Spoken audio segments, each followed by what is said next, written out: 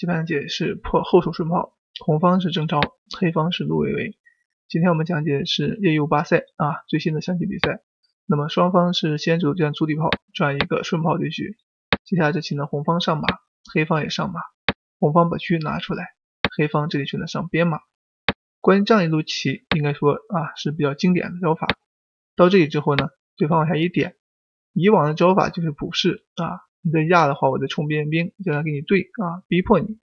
那么直接上马是新式走法，那这里就会形成一个交换。一般这个功力差的人不敢这么下。我们来看本局这样一走之后呢，黑方临场是把炮吃掉了，他为什么不走一个退车吃马呢？看似好像吃双，如果红方贸然去踩的话，黑方打过来就有利了。那么这个时候红方其实呢有一个骗术，就是炮6平9这个棋如果你一踩的话，它可以打边兵这样的话你就失子，这个骑兵要渡河。那么如果说你先冲一个卒再去踩其实他把你踩掉了之后再过个兵，本来这个棋马换马，黑方移形换位，黑方不错，但是红方如果再过一个兵的话，再看这个局面，那就红方有利了。所以说这个棋呢是一个骗术你退车吃马不成，反而会丢个兵，所以呢偷鸡不成蚀把米。那踩掉的话，将来再打一将，你这边如果不左士他再补个士那你这里就可能会受攻，这边就很空虚。你再补这个士的话，将来他也是补士，那这个棋的结果就是你四路线压力很大，车也不敢乱动所以这棋不管怎么补你都不舒服。所以现在这个棋它就简单吃掉，这是简单的办法。那么到这里给你一换这边一下，以往走的是退车吃边兵一踩，现在走车4平2，准备继续吃，那么他仍然去踩，如果你要吃的话，他就冲过去了。这个棋的话可以先弃后取那么换掉之后呢，这棋黑方也可以消掉红方边兵，至少在这个局面只缺一个中兵。那么这个棋你求和也是很困难的，比如说红方现在车过河吃你的卒压你的马，黑方必然是希望对方一吃踩双，红方先送兵黑方往里跳，红方吃掉就可以了，如果你跳过来吃你，所以你要想到一个车过来配合，那么红方这时候兵5进1就可以了。现在黑方车过河之后，看似这边是一个交换，实则呢这个棋红方以退为进，那这个马就尴尬了，没有位置只能看。红方在元帅脱袍抓，进一步踩双，进2步这个马也被抓死，所以到这个局面的话，红方就会得子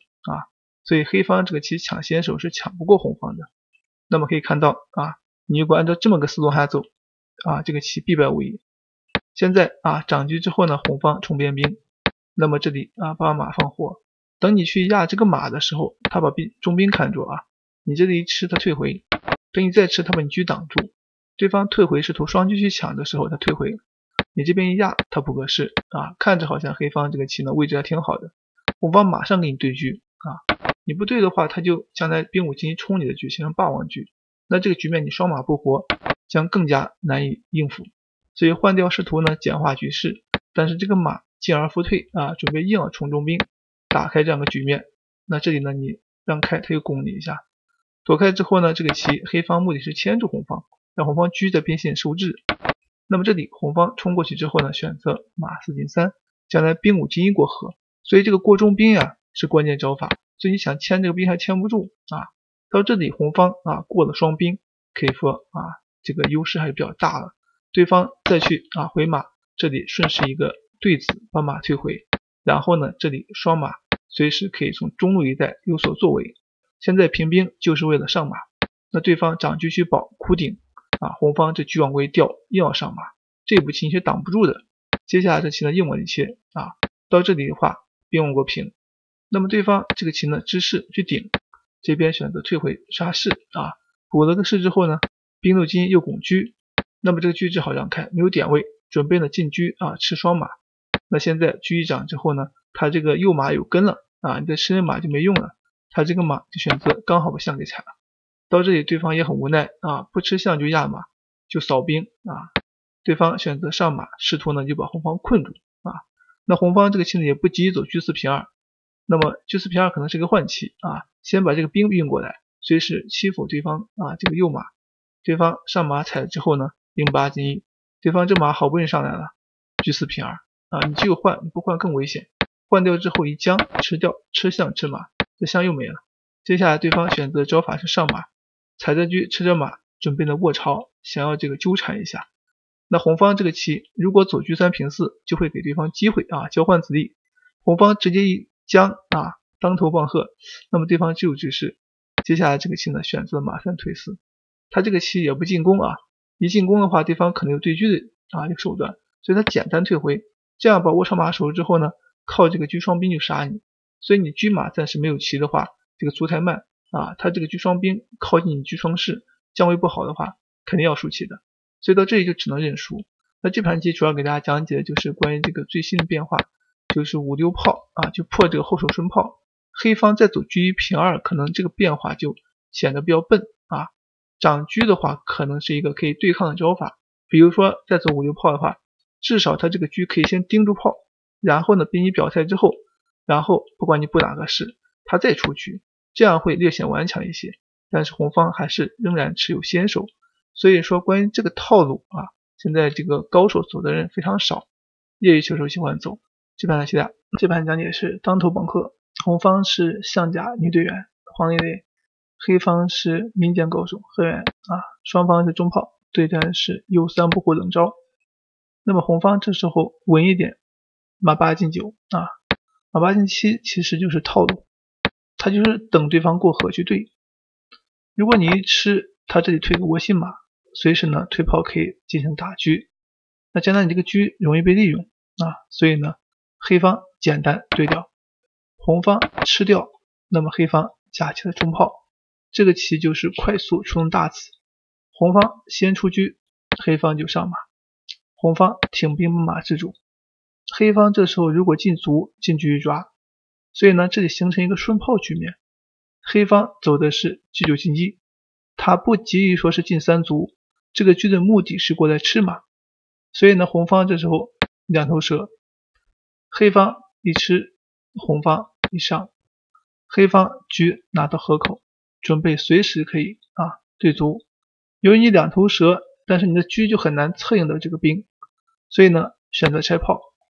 那么拆炮的话，这个棋黑方就对对完之后一吃，对方选择飞象。那么现在黑方又把这个卒一对掉，红方这一冲黑方也就杀过来。现在红方这个马抢占了河口，黑方这个时候呢选择是炮平6如果上马简单去对的话，这个棋将来自己的这个中炮发不出去，这个象也有弱点。拆炮的话就是移形换位顺便呢欺负对方这个视角炮，从而达到逼迫对方河口马的效果。那么红方出车要对利用黑方这个车马的7路线只好对掉。对完之后呢，这里如果简单换掉局势也比较平稳了。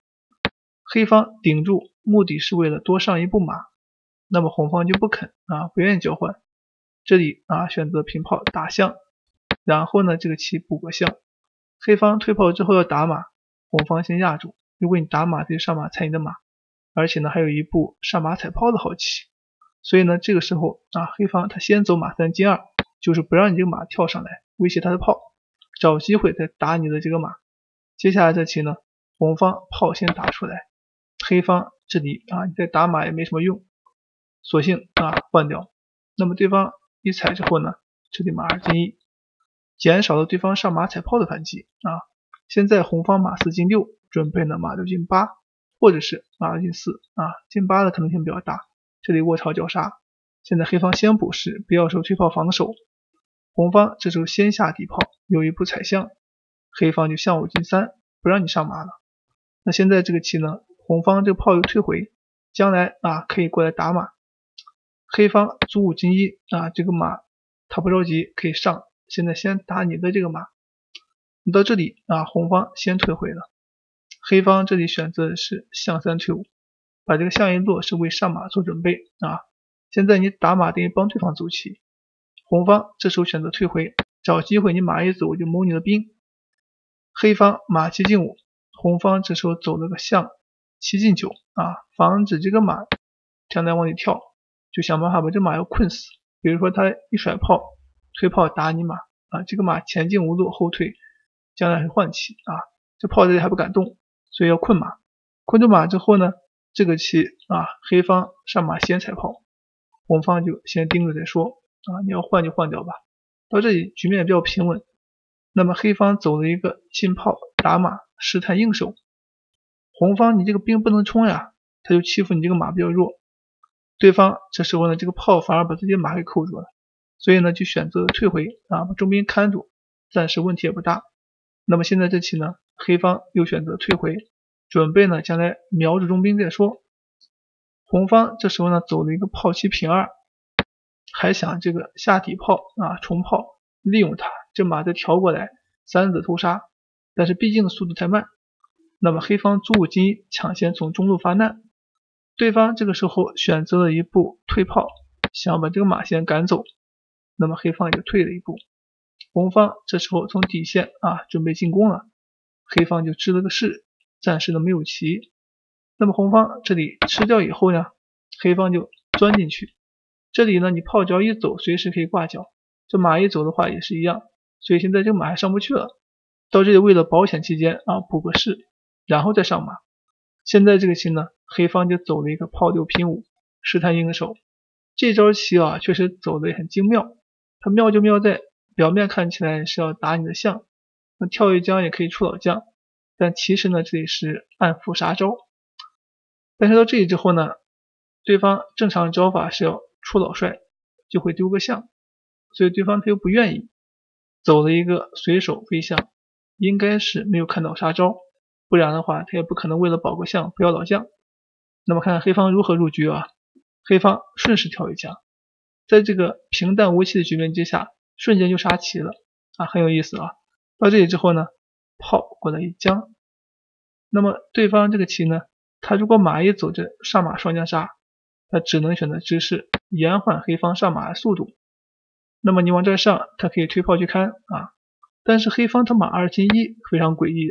你能看住下二线，但是你看不住这个三路一条线，这一步钓鱼马跳就杀棋了，你进还进不去，他马在这里直士都来不及，所以眼看到这里杀棋对方只好认输，那么何媛获胜。